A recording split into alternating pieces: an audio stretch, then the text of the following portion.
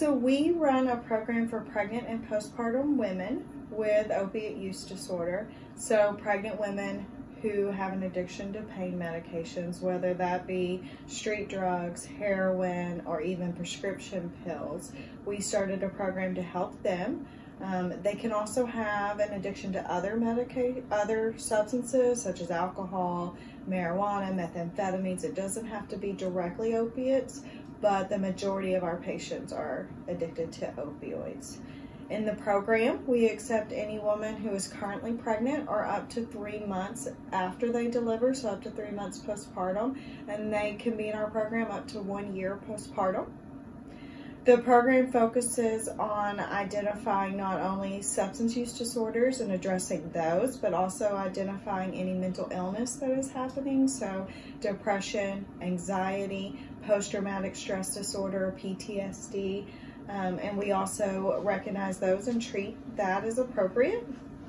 Patients in the program get not only medication management if they need it with a psychiatrist, a physician, but they also get group therapy, and that is a very valuable part of the program because the women are a lot of peer support in the program with other women who are pregnant or postpartum going through the same things.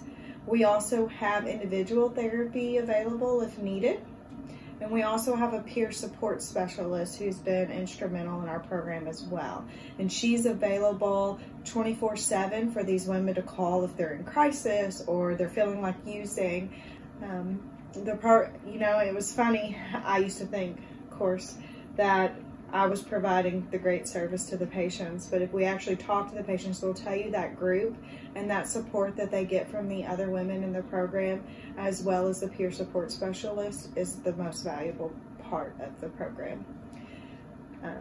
We work alongside UAMS OB here, but we do have patients who come to our program that do not get their obstetrical care or their care for their pregnancy at UAMS.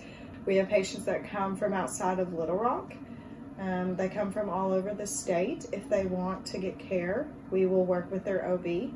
We do also provide some telemedicine services. So if a woman says living in Fort Smith or Fayetteville and that it's too hard to drive all the way down to UAMS once a week, we do offer services through the telemedicine, which is kind of like FaceTiming with your doctor, but they'll get the therapy services there locally, and we provide the medication services through telemedicine. And right now we're doing that with 2 programs. Most of them are through Fort Smith.